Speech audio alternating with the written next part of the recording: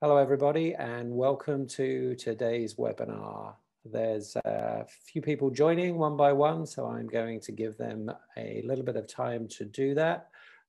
Been very much looking forward to this webinar, talking to our good friends from MTEK and talking to them about the launch of MBrain, which was launched, I think, just over maybe 2 weeks ago.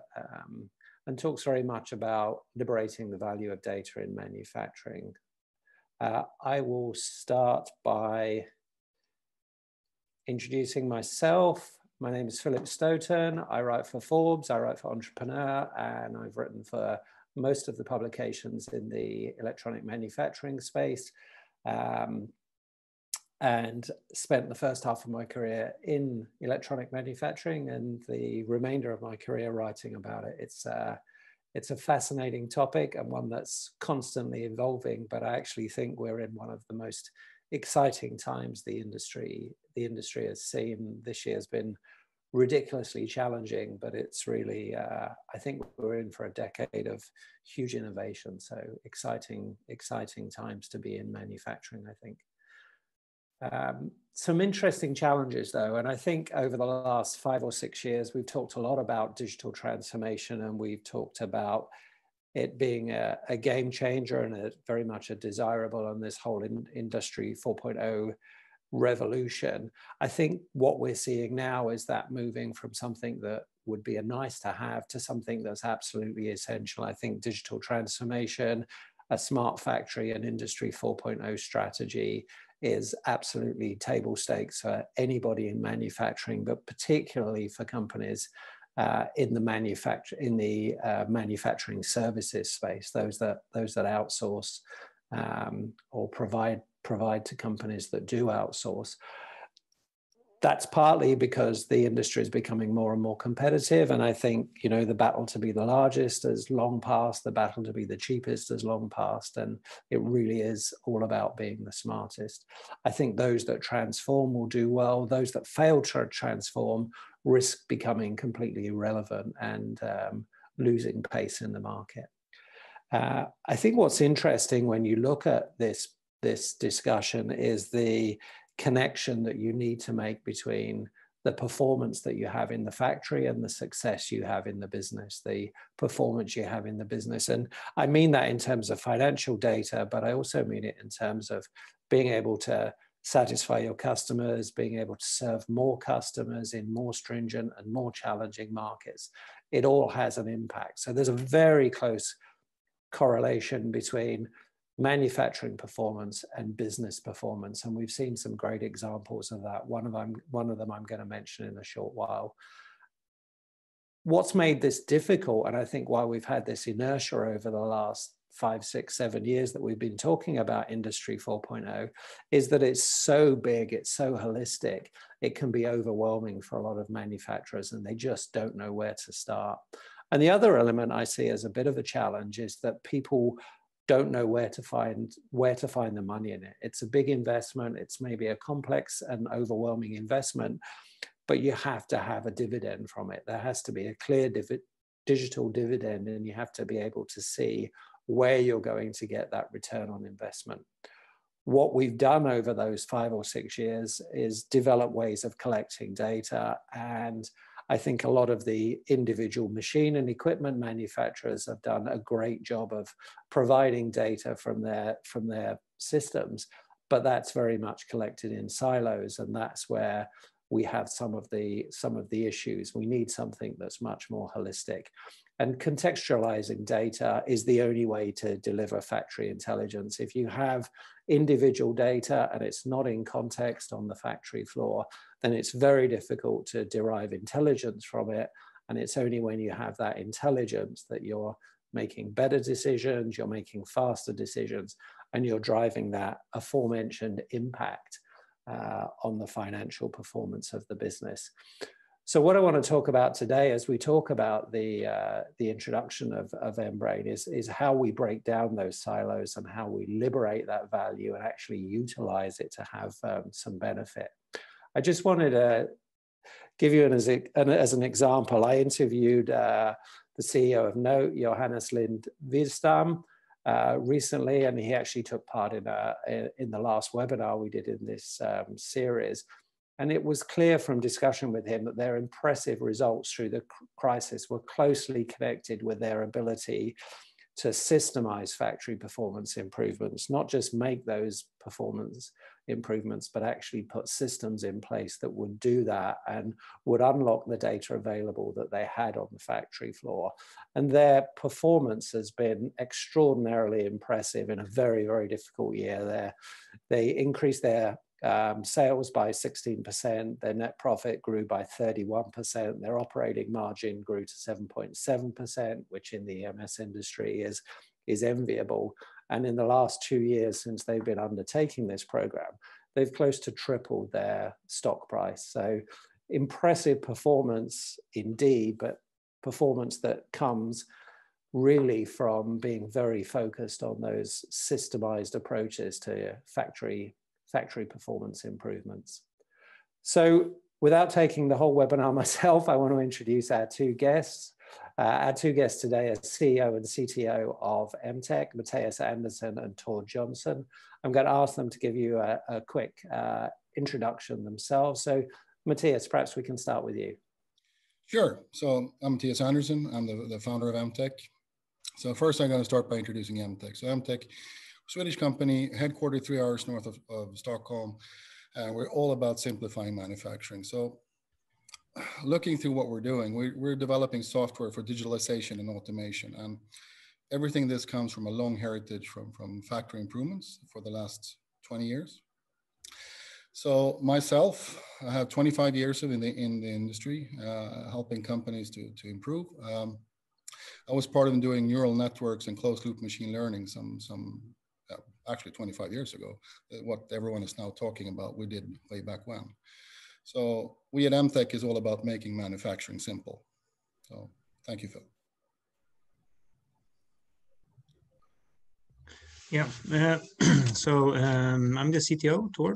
I have my background more on the, let's say, electronic engineering side. I have a PhD in microelectronics, where I did frequency synthesizers for Wi-Fi systems, etc. But I quite early on in my career ended up in the EMS industry, and back then I used to help customers develop their new products. So they will come to us and they would ask for support in introducing their product to the market and selecting the right supply chain for that. So I supported them with the manufacturing technologies, supply chain setups, and of course design for excellence, or design for automation and design for manufacturing kind of issues that they would have. So I've been with MTEK now for almost 15 years, and we've been working on a global level together and helping a lot of the contract manufacturers and or other product owners with their operational excellence. So traveling around different factories, different countries, and supporting on different shop floors to do that. So try to connect the strategy from that they have and put that on the, more on the executional, on the operational level.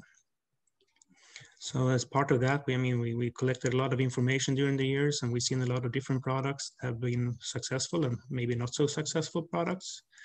And what we did was that we tried to put that information together. So we put together a couple of books around the subject, where you can look at the DFX and manufacturing excellence and how that correlates.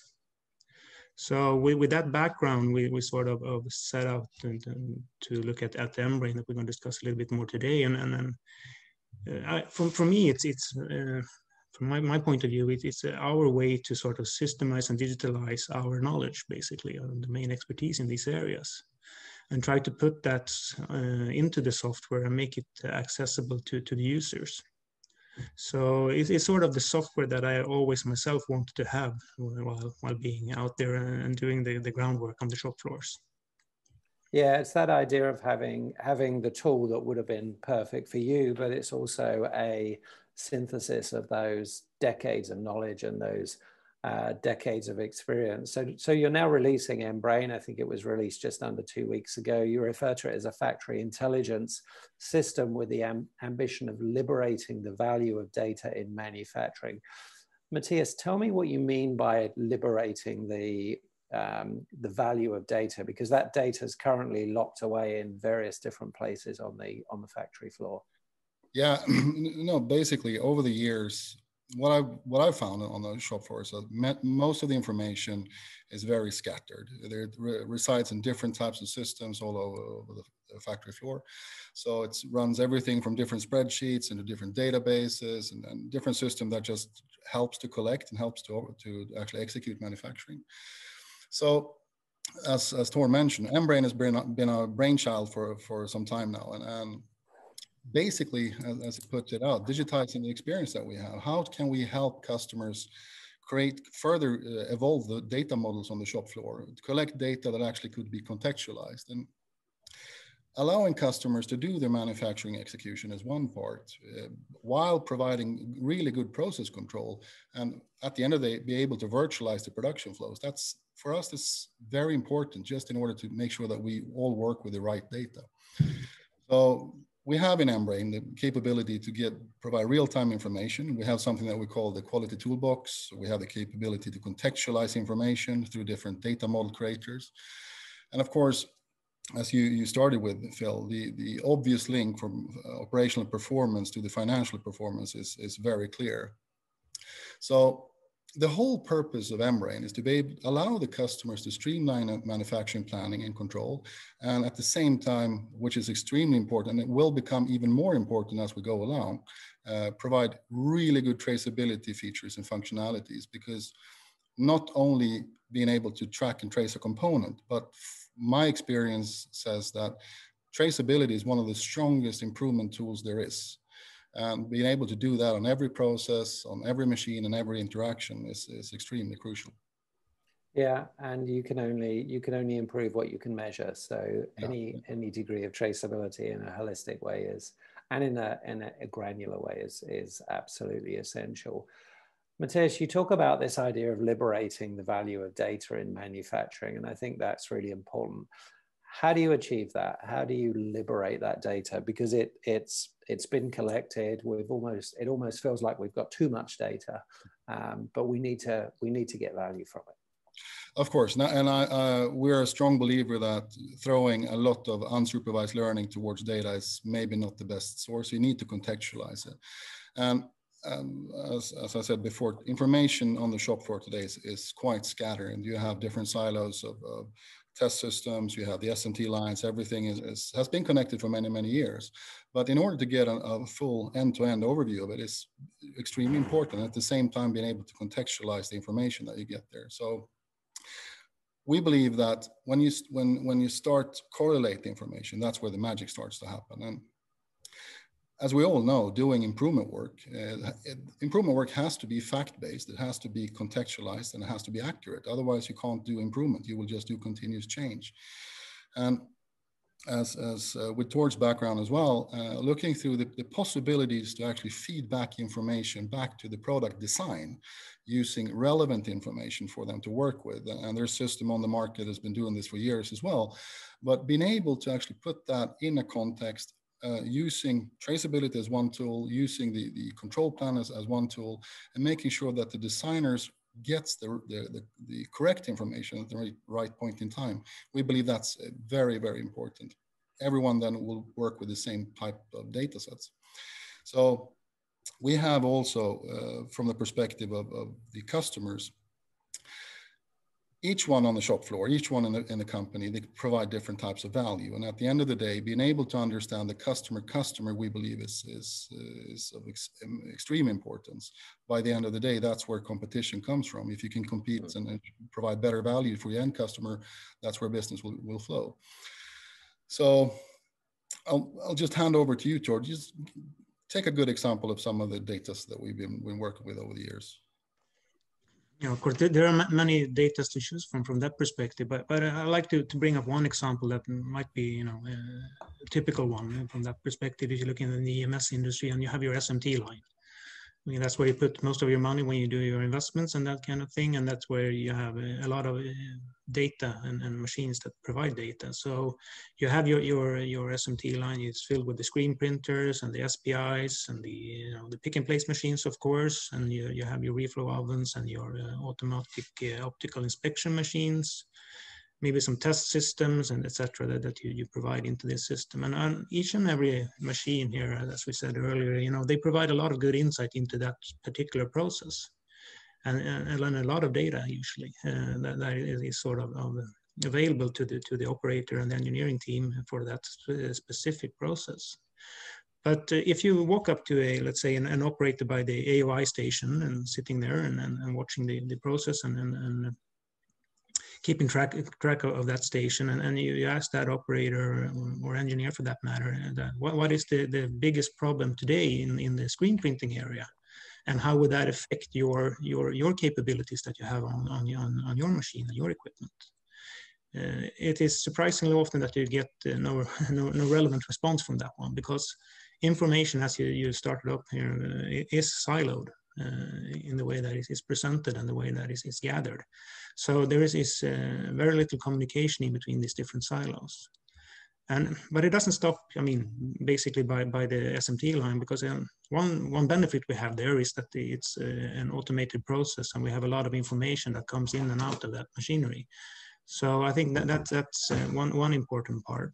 But the other one is that you have a lot of manual process steps in most manufacturing sites today as well. You have your component preforming, for example. You have your manual assembly, of course. You have your final assembly, packaging, etc. All of these, are manual or more manual, perhaps than the SMT line at least, process steps. And as long as you have these manual operations, you will of course have operator dependencies, and your quality levels will depend a little bit on trainings, etc. So it's also important to try to collect as much information from those manual process steps as well. And that can be done by digitalization of your manual processes. It doesn't necessarily have to be a machine. So I think that's important to look at. But there is also, everybody sort of have the conceptual picture of the SMT line being very automated. And it is in many cases, in a big extent, and to a large extent. But you also have a lot of manual processes feeding into that system. One such good example is the solder paste, for example. So the solder paste that you use when you do the screen printing, that is stored in the fridge to keep the shelf life longer. And before using it, you should take it out of that fridge, put it out in the room temperature, let it be heated a little bit before using it. This is mainly done by standard operating procedures today. So operators will go there with a certain time frame before they should use it, bring out the new can and put it there to rest before putting it into production.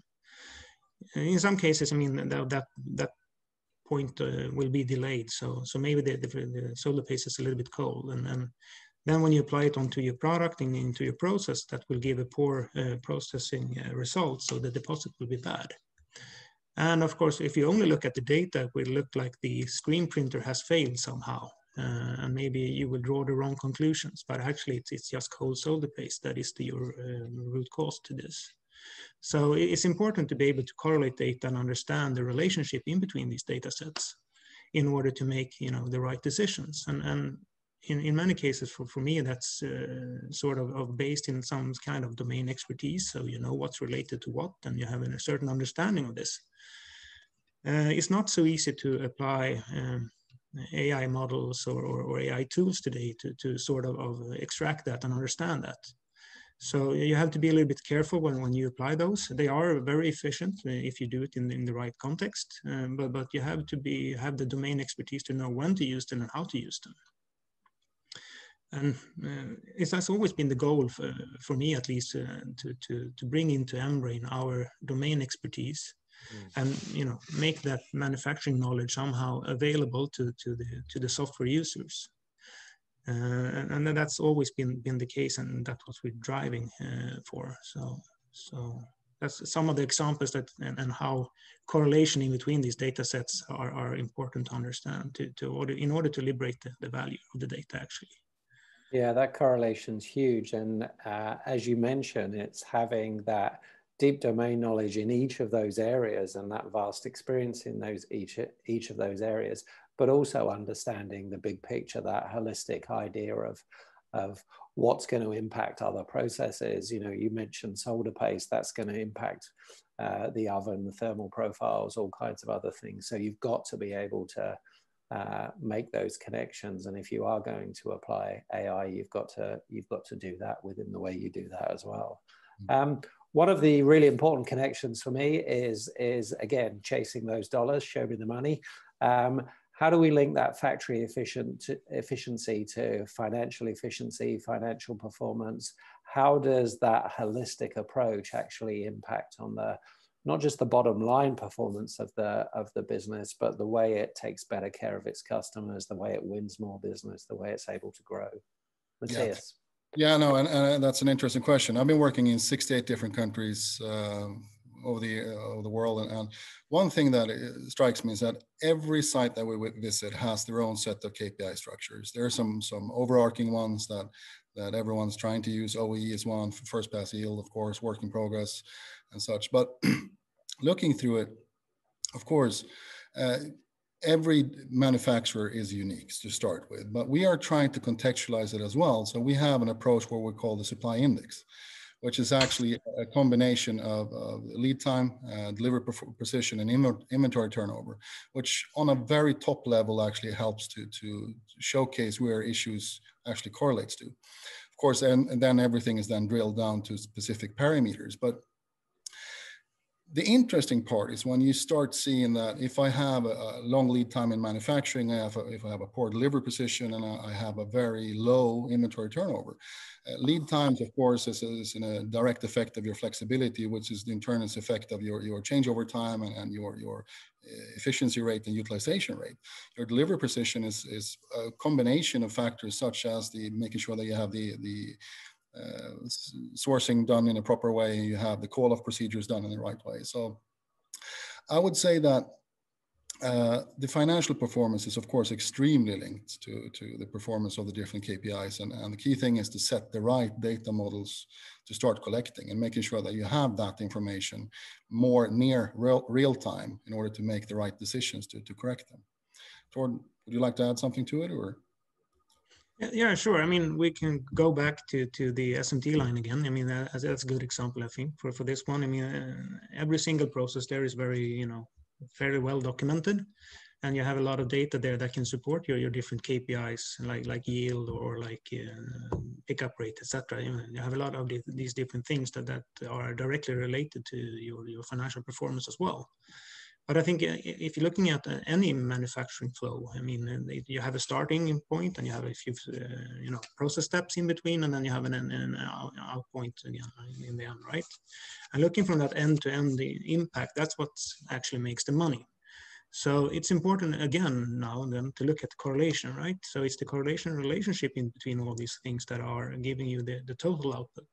It doesn't make sense to have a very, very good super efficient process in the middle if everything to the left and right of that process is not as good, right?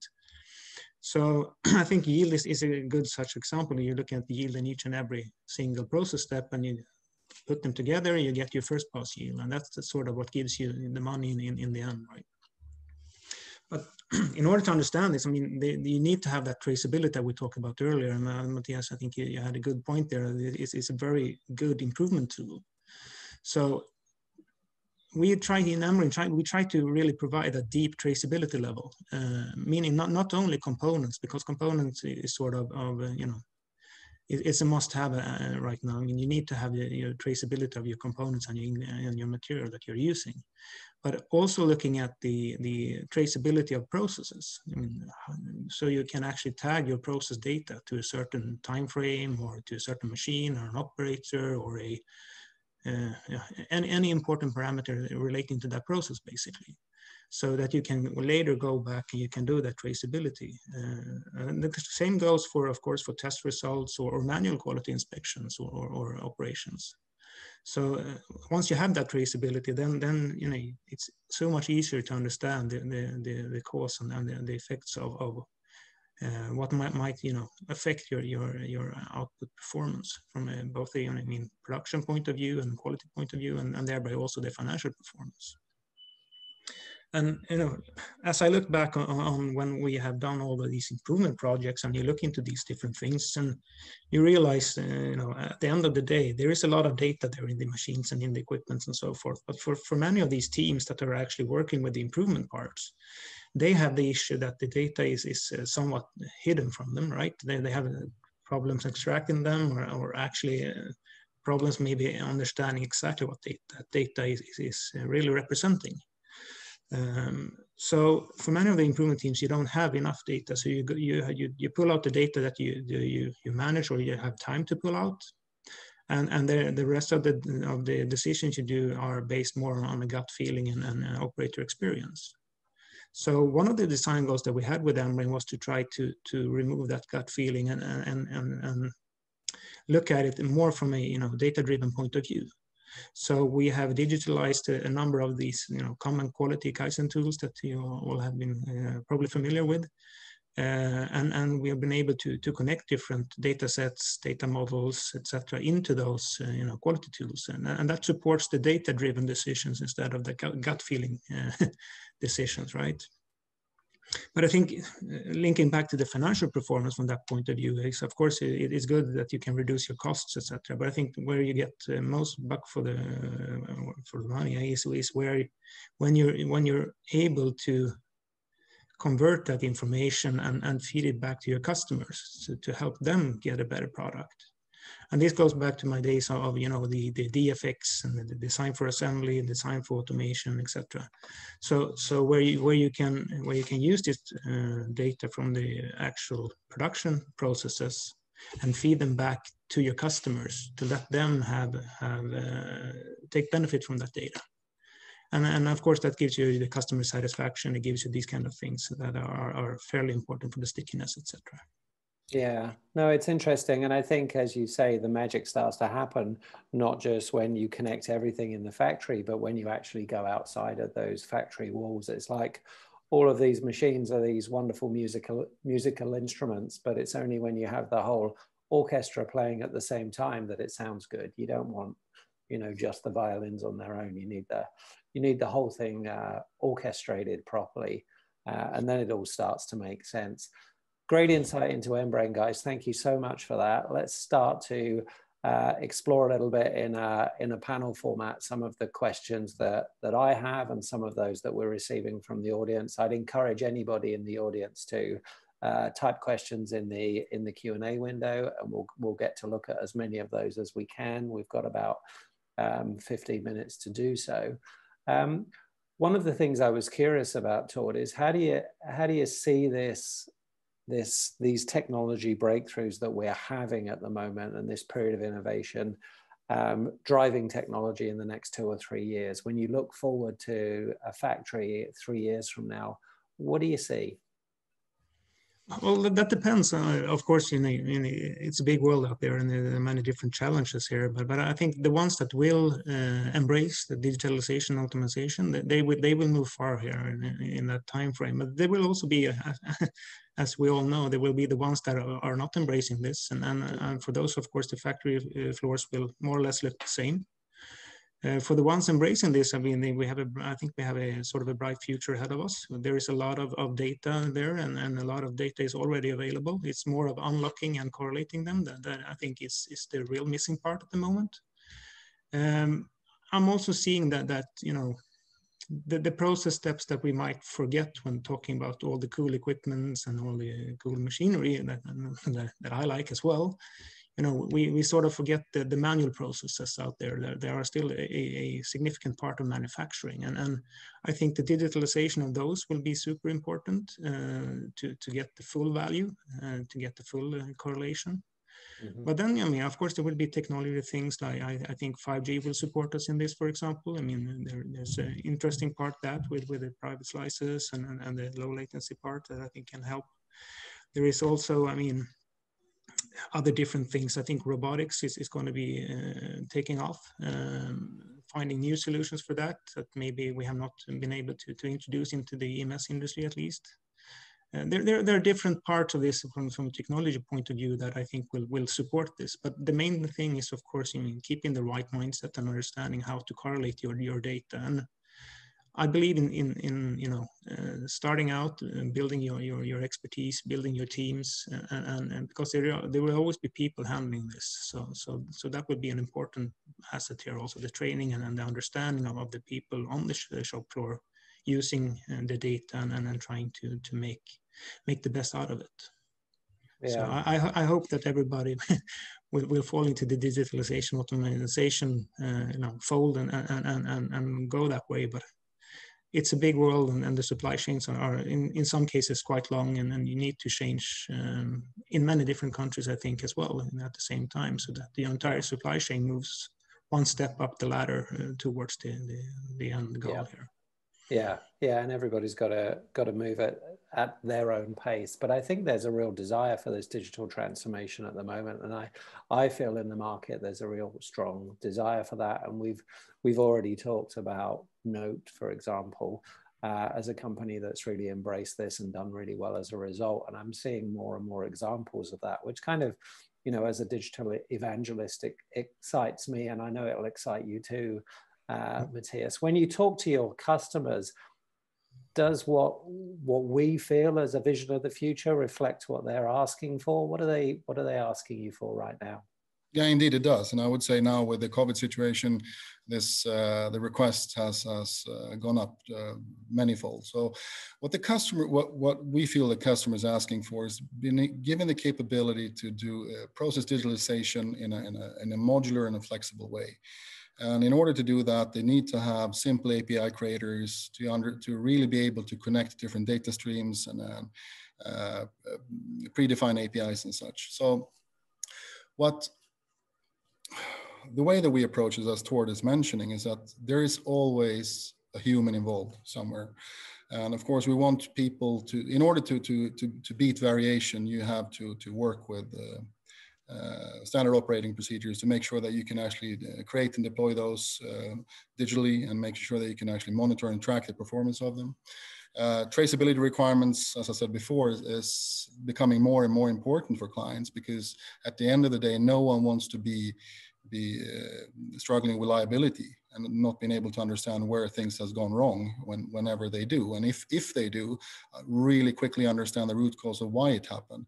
And our approach to that is to be able to digitize that entire work, to be able to connect the failure mode and effect analysis to the production flow, in order to create the control plan and all the way into the Ichikawa root cause analysis. So that's our approach. And we have an extremely interesting discussion where we are using MBrain already to feed different MES systems on the market. The customers are using it as a standalone system and taking on a modular approach. So it is very interesting right now.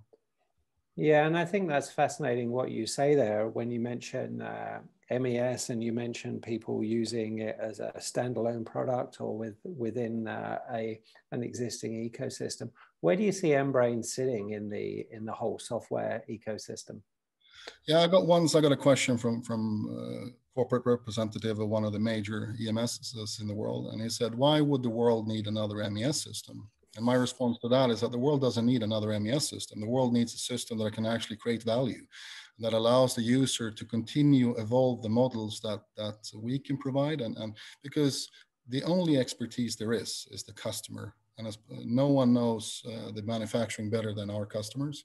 And with respect to that, we are creating tools that allows the customer to further evolve the data models, because at the end of the day, if data is the new oil, we believe that the data models is the pump. So that's our approach to it. And being modular, you don't need everything. Of course, we would wish to boil the ocean, but that's not the approach that we have. We do it step by step, and we do it piece by piece. And we have customers that are using the planning tools together with the data connectivity, that are using the standard operating procedures. And that's why we launched MBrain now a couple of weeks ago, because we have really good examples from the market already using the system. So. Yeah, and I think the idea that they can kind of enter the product at different points. You know, you can come in looking for a holistic approach, or you can come in looking for an answer to a specific question. and then maybe you expand the operation of MBrain within that. And I think it's really attractive that the model allows you to do that. Starting to see some questions coming in from the audience. And there's a few questions, Tord, about advanced analytics and the correlation between factory performance and product performance. Maybe you can talk a little bit about that. Yeah, no, it's hard for me to talk a little bit about that, but I'll try. Or a lot, whichever you prefer. But I mean, it's a big question, of course, and this is it's a broad topic, and I think when looking at analytics in general, I would like to maybe look at it from another angle. I think it's looking at analytics. It's important to always ask you the question: why do I need this analytics? What question should I answer with it, so to speak? So, in many cases, for me as a technology guy, I like to do the analytics just because I can, or because it will show me something cool, you know. But sometimes you need to step back and you need to look at why do we need to answer this question? What am I actually looking for? So I think the analytics should be used to answer relevant questions, right? So that you have an issue with, not only because you can, but because of just that. And that makes it possible to choose the right tool, I think, as well, because in some cases, most efficient analytics can be a threshold value. I mean, that could be enough in many cases, but in some cases that will never be enough. You know, you need that advanced analytics, you need the AI models, you need different kind of neural networks, etc., to solve your issue. But I think it's important to choose the right tool for the right analytics performance. You know, because it's not easy to apply AI models in any ways, because you need the data, you need to you know, sort of classify it, and you need to have a lot of background information before these systems can actually support you and help you in a logical way. So, I mean, in MBrain, we have done a lot. Our customers have done a lot of things which are pretty cool. I mean, they have done the classical one where you can have a bearing and you can look at it, and you can look at vibrations, etc., and you can see when this machinery or equipment is about to fail. I mean, this is things that our customer use today. But we also have some other, I think, more interesting parts here, where we have actually been able to detect material deviations on incoming material based on actually a robot's placement performance. So by looking at deviations in the placement performance, we were actually able to track all the way down to a certain supplier using the wrong steel in a certain component. And this is interesting because, I mean, a human would not have seen that, of course. So, and that was something that was hidden deep down in the data layers, not easy to detect, and where you needed a more advanced analytics form, I would say. So with that aspect, it's a broad question, but there are different pros and cons to using these kind of analytical tools. Yeah. But I think the other question is also interesting when you look at your, because that goes back to my old experience when trying to select a proper supply chain for your product. And that's a tricky question, of course, because, you know, when designers design a product, they are usually designing foremost for the function of the product. And so they should do what it should do, right? And a lot of the other stuff, sort of how it's manufactured, etc., is not on the top list. But once it gets out there and you do your product implementation, and then you try to put it down in the factory, and you start looking at your supply chain, then those questions becomes very important, maybe more important so than the function sometimes. But so from that perspective, if you're looking at product performance and factory performance, I think a well-designed product is not only designed for the functionality, but also for the manufacturing flow.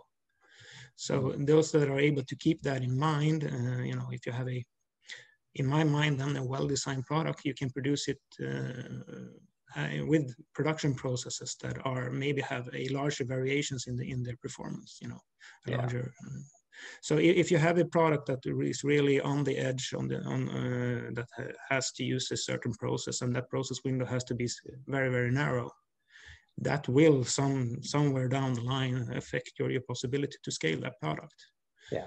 So I think when designing your supplier strategy, it's very important to understand the limitations of your product. Yeah. And that's where I think that interaction comes to play. And of course, I mean, from a producer point of view, you always want the best possible,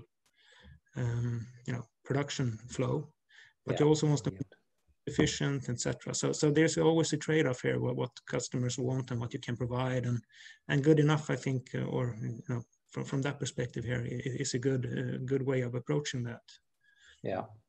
Yeah, and I think it's interesting, Tord, when you talk about that, and it plays back to what you mentioned earlier, which is closing that loop back to design. And the more designers get to see what's going on the factory floor with the product, and the more information they get, the better they'll become, and the more sophisticated they'll come, and the more they'll be able to look down the supply chain, look down the manufacturing process, and say, hey, if we do this, it's going to have that impact. And it might not reduce the yield, but it might substantially increase the price, or slow down the supply chain, or something like that. You mentioned AI in there, and I'm curious about AI. We've got a couple of questions coming in terms of how AI is applied and the challenges in doing that. Is part of that use of AI the fact that there is so much data on the floor, it's so complex that you have to protect people from complexity? And how careful do you have to be in how you implement AI in a complex manufacturing ecosystem? Mattias, I can see you're... Yeah, I've had this discussion many times, and as I mentioned before, I'm not a believer of the current status, due to the sheer fact that we don't have production data for several years on products, because products tends to be living shortly.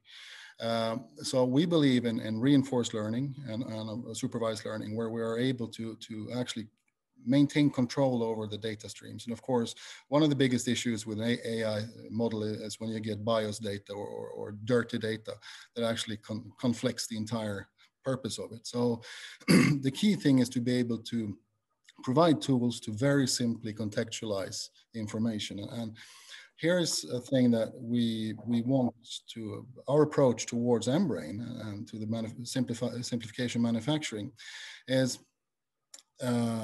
traceability as one thing. That's extremely important. That gives contextualized process data.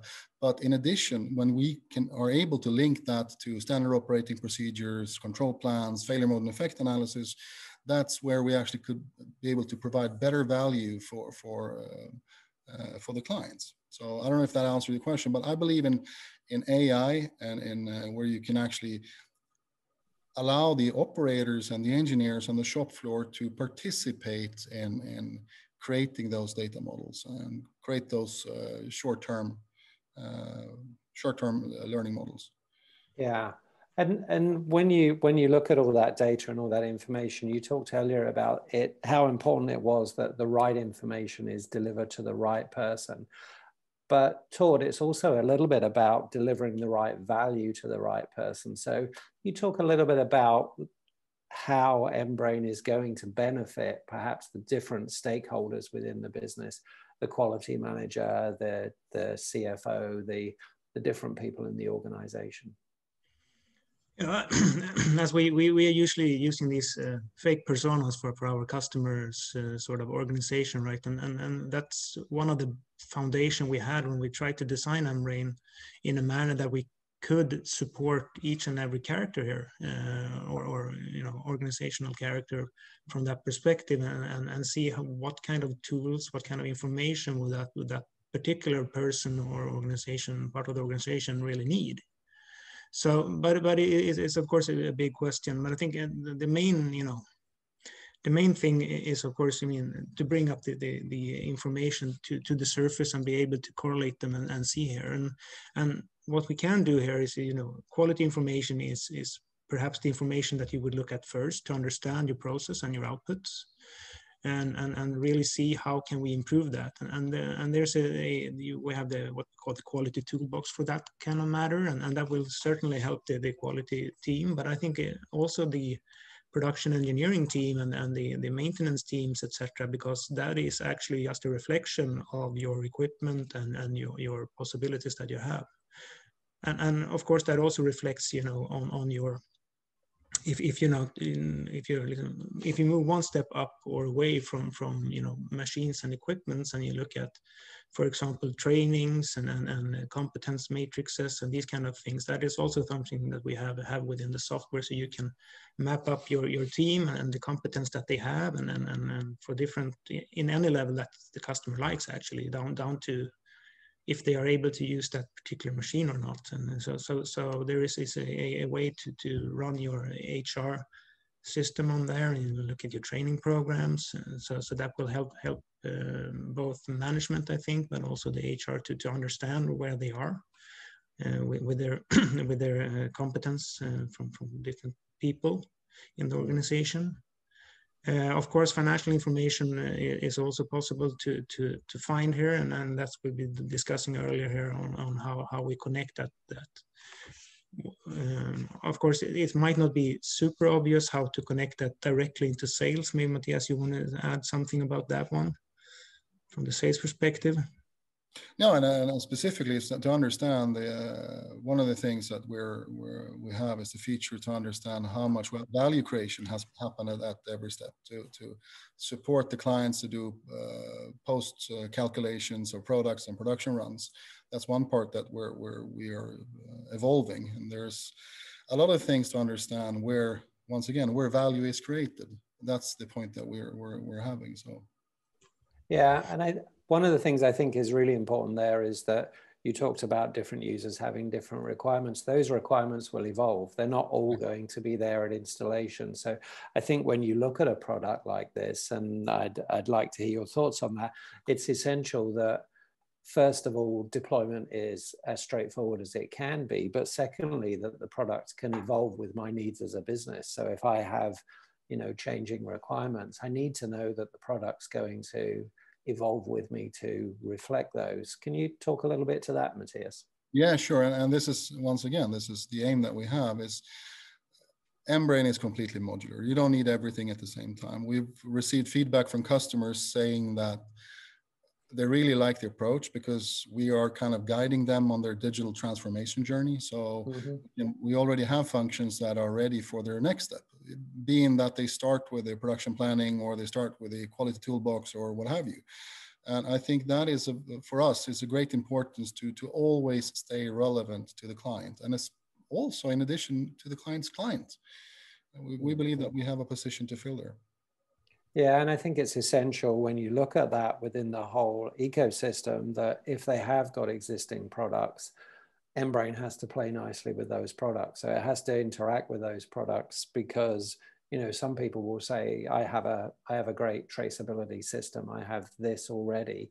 Yeah. Your ability to connect those together becomes the key value add there. Yeah, and I would like to add to that some of my experience from working at EMSs before, and I got the corporate decision to implement a new system and all the headache about that, and I have to change all the methodologies and everything at the same time. Whenever a customer already have a installed traceability system or maintenance system or HR system, of course, the key thing for us is that we're able to integrate to it and in a simple way as well. Of course, when it was more complex integrations towards ERP as well, that requires a little bit more work. But in addition to that as well, we are developing the tools to allow the customer to strengthen and to do a lot of the integrations on their own. And I have full respect for all the engineers out there that has their system that they have coded themselves, and they have the Excel sheets that are running the manufacturing follow-ups on. But key thing here with that is that by definition becomes very siloed, despite that we can share documents on Office 365 today. But we want the customer to be able to work with the same data to take relevant decisions. So. Yeah, and to be able to look at data in different areas. And we talked earlier about that domain knowledge that you're bringing to the party from your decades of experience and the domain knowledge in individual things and the ability to connect. But the customer has their own domain knowledge in terms of their industry, their product, the information they have around there.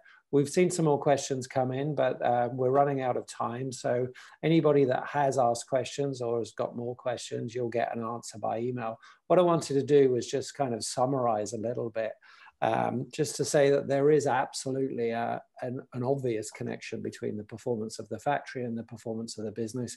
We know that to be true. And, you know, we've mentioned financial performance a lot, but I think it's as fundamental as being able to keep your customers happy, win new customers, and actually deliver for those customers in the way they want to. And we talked about data going outside the factory floor. One of the places that that data goes is to those customers. They want to see that data. And I think that's becoming an increasing demand from brands as they look to their outsourced providers.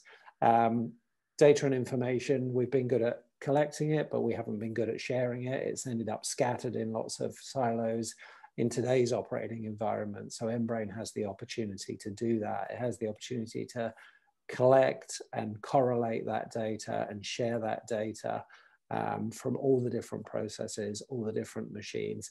And as you mentioned, up and down the supply chain, up and down the product lifecycle value chain. And that's when the magic happens, when you start to bring all that stuff together. I just mentioned the allowing manufacturers or brands to evolve the way they use their data, and I think that's really key.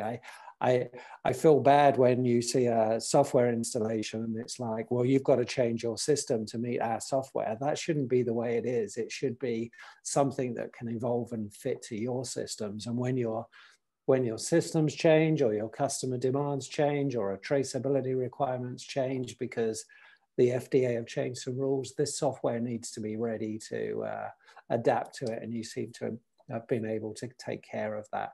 And you know, the key is all about that idea of liberation. That data's there, but by liberating it and contextualizing it, you can turn that into intelligence, you can turn that into insight, and you can turn that into real value for the business and all the stakeholders, whether they're the customers or the shareholders. Thank you so much, everybody, for asking all the questions and making it such an interesting, interactive process. I've really enjoyed the conversation. Thank you, Tord. Thank you, Mattias. Anything to add before we wrap up from you guys? Well, thank you, Phil, and we're looking forward for the future. And it is a very interesting time we're in, and I think it's up to us to create the future. So, yeah. Yeah, I absolutely agree. And, you know, I think we're looking to a period of really thoughtful innovation going forward. So I think you've got an exciting solution for that. I would encourage anybody to get in touch with MTEK via their website or via one of these email addresses and chat to Tord and Mattias about how MBrain can be applied specifically in their business and how it can, you know, fit within their manufacturing and software ecosystem. Guys, thanks so much for your time. Thank you to everybody that's been watching with us today. Look forward to next time we get together and chat, and stay safe, everybody, and be well. Thank you. Yep. Take care. Thank you. Bye-bye.